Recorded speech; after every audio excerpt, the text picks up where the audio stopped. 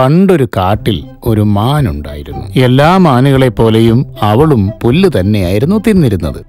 അവൾ വളരെ സന്തോഷവതിയായിരുന്നു.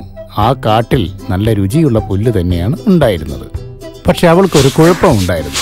കഴിച്ചു കഴിഞ്ഞാൽ ബാക്കിയുള്ള പുല്ലുകൾ അവൾ വെറുതെ കളിക്കാനെടുത്തിരുന്നു. വെറുതെ ഇരിക്കുമ്പോഴെല്ലാം ഈ പുല്ലുകളെല്ലാം പറിച്ച് പിഴുതെടുത്ത് താഴേക്കിട്ട് അവൾ അതെല്ലാം നശിപ്പിക്കുമായിരുന്നു. ഒരു ദിവസം പുല്ല് മാനിനോട് സംസാരിക്കാൻ തീരുമാനിച്ചു.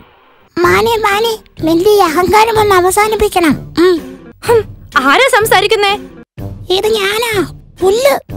നിനക്കെന്നെ മനസ്സിലായില്ലേ? നിനക്കെങ്ങനെ സംസാരിക്കാൻ പറ്റും? ആവശ്യമുള്ളപ്പോ ഞാൻ സംസാരിക്കും. മാനേ, നീ വളരെ വഷളത്തരമുള്ള ആളാണ്. ഞങ്ങൾ തിന്നണ്ട എന്ന് ഞങ്ങൾ പറയില്ല. ആവശ്യമുള്ളത് നിങ്ങൾ എടുത്തോളൂ. പക്ഷെ എന്തിനാണ് ഞങ്ങളെ ഇങ്ങനെ നശിപ്പിക്കുന്നത്? നീ എന്തിനാണ് ഇങ്ങനെയൊക്കെ പറയുന്നത്? നീ നിന്റെ വഷളത്തരം അവസാനിപ്പിക്കണം. ഞാൻ എനിക്ക് തോന്നുന്നത് പോലെ ചെയ്യും.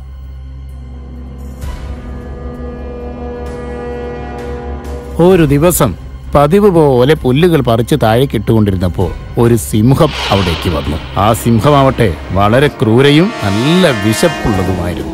വളരെ ദൂരെ നിന്നേ സിംഹത്തിന് കണ്ടപ്പോഴേ അവളുടെ കാലുകൾ വിറച്ചു തുടങ്ങി. അയ്യോ, ആ സിംഹം വിശന്നിരിക്കുവാന്ന് തോന്നുന്നു. ഞാൻ എന്ത് ചെയ്യും? എനിക്കതിനെ ഓടി തോൽപ്പിക്കാൻ പറ്റില്ല.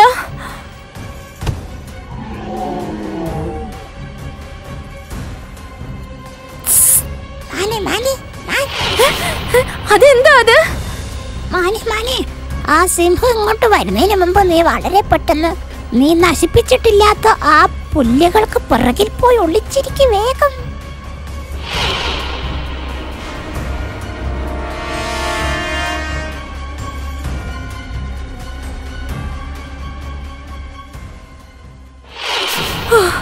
ഞാൻ രക്ഷപ്പെട്ടു. നീ എന്നെ രക്ഷപ്പെടുത്തിയല്ലോ പ്രിയ പുല്ലേ. നീ പറഞ്ഞത് ശരിയാ. ഞാൻ എന്റെ ഈ സ്വഭാവം മാറ്റണം. ഈ കഥയിൽ നിന്ന് നമുക്ക് മനസ്സിലാക്കാനുള്ളത്, ഭക്ഷണത്തെ നമ്മളെപ്പോഴും ബഹുമാനിക്കണം. അതാണ് നമുക്ക് ജീവൻ തരുന്നത്.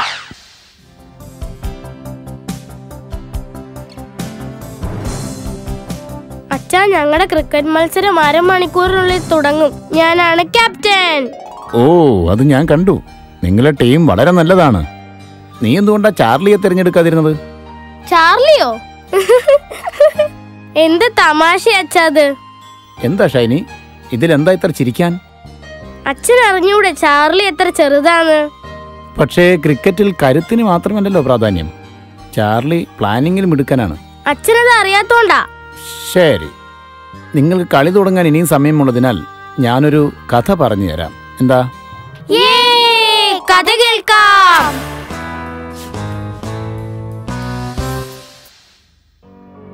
പണ്ടൊരു കാട്ടിൽ ഒരു മാനും അതിന് സുന്ദരിയായ ഒരു കുഞ്ഞും ഉണ്ടായിരുന്നു. ഒരു ദിവസം മാനിന് ഒരസുഖം പിടിപെട്ടു. മാൻ തന്റെ കുഞ്ഞിനെ തൊട്ടപ്പുറത്തെ കാട്ടിലെ തന്റെ സഹോദരന്റെ അടുത്തേക്ക് പറഞ്ഞേക്കാൻ തീരുമാനിച്ചു. പക്ഷെ ഈ കാട് അതിഭയാനകമായിരുന്നു. ആ കാട്ടിൽ അക്രമകാരികളായ കുറേ മൃഗങ്ങളുണ്ടായിരുന്നു. അതുകൊണ്ട് തന്നെ തന്റെ കുഞ്ഞിനെ തൊട്ടപ്പുറത്തെ കാട്ടിലേക്ക് അയക്കാൻ തന്റെ ഉറ്റ സുഹൃത്തായിട്ടുള്ള കാട്ടുപോത്തിനെ മാൻ സമീപിച്ചു. ഏയ് പെങ്ങളെ, നിങ്ങളിവിടെ എന്തിനു വന്നു? പ്രിയ സഹോദര, എന്റെ കുഞ്ഞിനെ കാടിന്റെ അപ്പുറത്ത് വരെ ഒന്ന് കൊണ്ടുപോകുമോ നിങ്ങൾ? എന്റെ സഹോദരന്റെ അടുത്താ. നിങ്ങൾ കരുത്തനാണ്. നിങ്ങൾക്കത് തീർച്ചയായിട്ടും സാധിക്കും. ഞാനോ? ഞാൻ പോലും അങ്ങോട്ട് പോകാറില്ല. അതെന്താ സഹോദര? എനിക്ക് നിങ്ങളെ മാത്രമേ അറിയൂ. ഞാൻ പോകുന്നതിന് മുമ്പ് എന്റെ കുഞ്ഞിനെ സുരക്ഷിതമായ കരങ്ങളിൽ ഏൽപ്പിക്കണം. ഓ ശരി, പക്ഷെ നിങ്ങൾ നിർബന്ധിച്ചത് കൊണ്ട് മാത്രം. ശരി, ഞാൻ നാളെ രാവിലെ തിരിക്കും. എങ്കിലേ ഇരുട്ടാകുന്നതിന് മുമ്പ് നമുക്ക് കാട് കടക്കാൻ പറ്റൂ, കേട്ടോ? തീർച്ചയായിട്ടും. ഞാനിവളെ അപ്പോഴത്തേനും ഒരുക്കി നിർത്താം. ഞാൻ വരട്ടെ. നീയോ? ആട്ടെ, എന്നിട്ട് നിന്നെ ആര് നോക്കും? എന്റെ കാര്യം ഞാൻ നോക്കും. മാൻകുട്ടിയുടെ കാര്യവും ഞാൻ ഏറ്റു. ഞാൻ മാൻകുട്ടിയുടെ സുഹൃത്തും കൂടിയാണ്. ഞാനും വരും. ശരി, അപ്പോ നാളെ പുലർച്ചെ എല്ലാവരും റെഡിയായി നിന്നോളൂ. പോയിട്ട് വരാം അമ്മേ.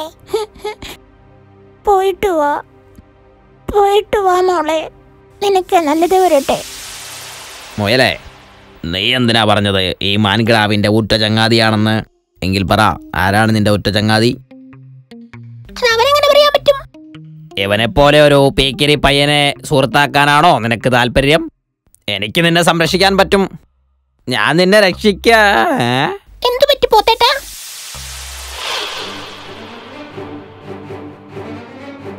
ഓ ക്ഷമിക്കൂ മാൻകിടാവേ, എനിക്കൊരു സ്ഥലം വരെ പോകാനുണ്ട്. നീ സൂക്ഷിക്കണം കേട്ടോ, ശ്രദ്ധിച്ചു പൊക്കോളൂ. ഓ മാൻകുഞ്ഞ്, നീ എന്താ ഇവിടെ നിൽക്കുന്നത്?